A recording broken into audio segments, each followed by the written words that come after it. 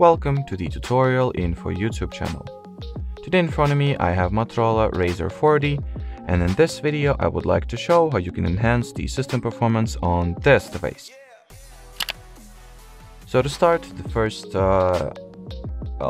method or the first measure that I recommend you take is reload the system, reboot your device, which you can do by holding the volume up and power keys, or not holding, actually pressing them at the same time simultaneously, and go in for the restart option. Then you might want to try closing all the apps that are active in the background by tapping at the clear all option, and thus freeing up the RAM space or RAM cache. Then you might want to go into the settings, open the storage category, and go for the free up space option. That might also be very helpful in improving the system performance. Then you can also enable the RAM boost feature, which will increase the amount of random access memory that is available to you, thus also drastically improving the system performance.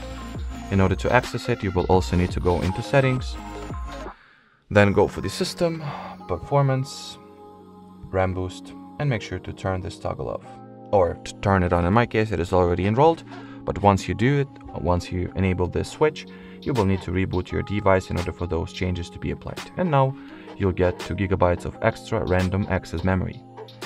Then you might also want to open the battery settings and see if any battery savers are enrolled, and if they are, simply make sure to disable them.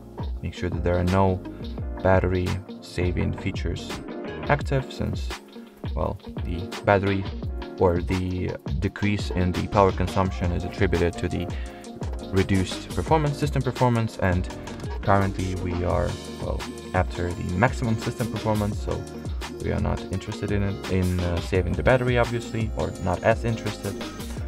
And well, I would assume that will be it. That will be everything that I wanted to share with you guys. So thanks for watching, thanks for your attention, and bye bye.